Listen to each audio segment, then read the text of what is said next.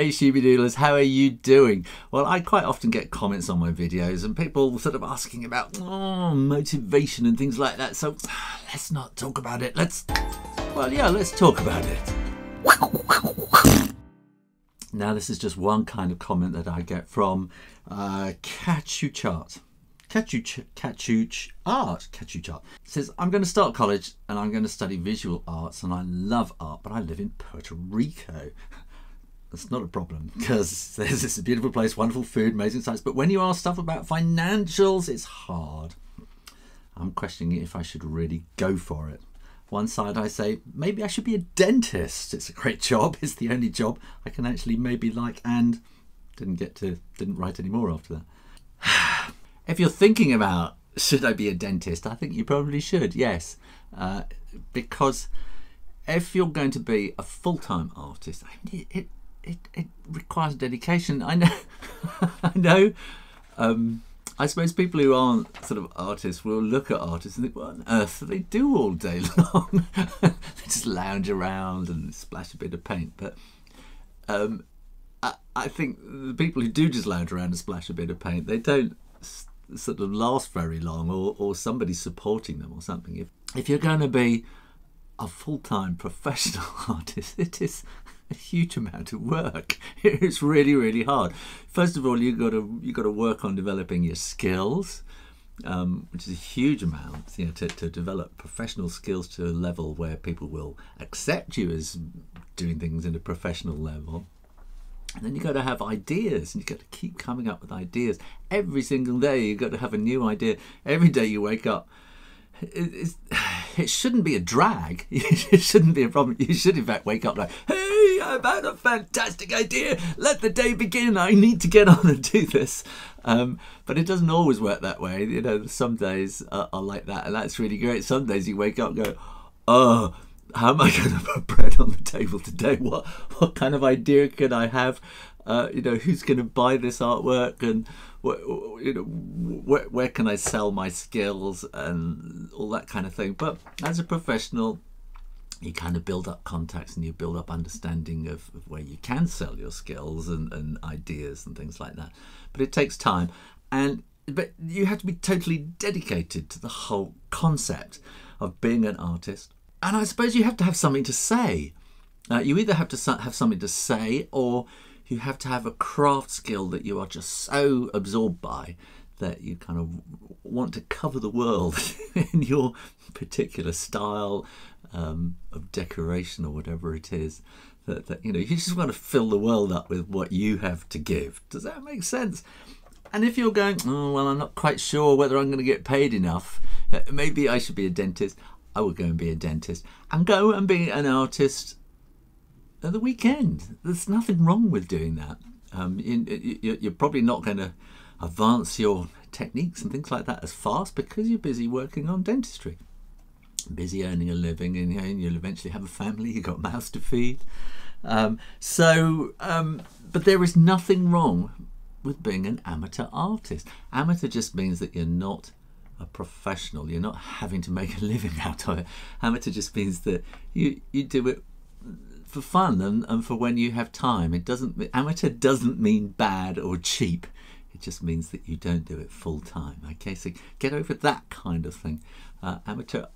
Doing art as an amateur artist is fine, and there are some amateur artists who are way, way better than some professionals, but they don't have the hassle of having to come up with ideas and earn a living with their art every day. They just enjoy what they do, which is a huge bonus in life, enjoying something that you do.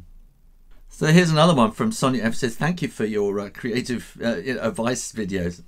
She says, well, one thing I'd love to be able to do is draw. However, I didn't think I was good enough. I know I've got a lot to learn about drawing, very much a beginner. But I didn't want to be made fun of, and I thought that I wasn't good enough and could never be good enough.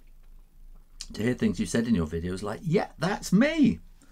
Also, it was good to hear how to change those things. I've been told before to believe in myself, and at times I've found that very hard.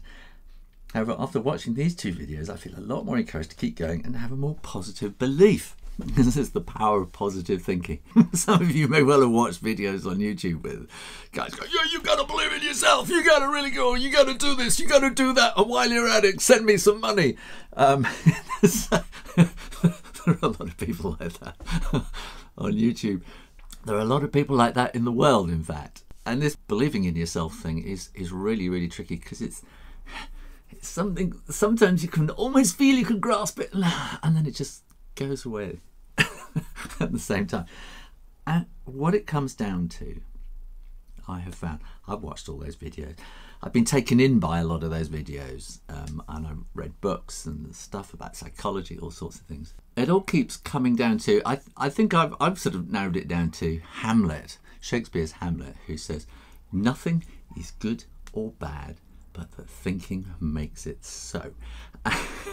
It is such a simple concept that it is really difficult to grasp. Okay, so you can choose to think badly about something, or you can choose to think well of something. So if you say, I really want to draw, and I'm going to draw, and I love drawing, well, that's positive thinking, and you just draw. When you finished your drawing, you can either choose to go, oh, that's rubbish, I'm no good, I'm really, really bad, I'm never going to do this again. Or you can choose to say, it's not the best thing I ever did, but hey, look, that was really good. That's a really good little thing. Whoa, I've learned something, and move on and put that thing in next time. And just build and build and build and build and build. And if you choose to believe in something, say, this is who I am, this is where I'm going, this is what I believe, you will get there. There are provisos, okay? If you choose to do bad things, eventually they will trip you up, okay? So if you choose to do good things like art, stuff which builds on, you know, the whole wonderfulness of the universe and sort of moves the whole universe forwards, then what you choose will happen, and things will build, and you will eventually get to that place that you wanted to be. And then you better go, whoa, fantastic, be really grateful for having got here. Where are we going now? And you've got to have a new plan of where you're going to go. If you go and say, oh, I want to get there, I want to be rich by ripping people off, you will eventually get found out. And if you don't get found out, you're actually going to live a miserable life. So it doesn't matter if you've screwed millions of dollars out of people. You're going to live a horrible, horrible life, and you're going to hate yourself deep down. So if you want to feel positive about yourself and kind of love yourself and love everybody else, do something positive that builds on the wonder of nature and increases the wonder of the universe, and then the universe will help you. I know you've heard it all, it sounds weird and mystical, but it will happen. It's because you are allowing the right ideas to come into your head, which will take you forward, and you just meet the right people. It just happens. So it's about choosing.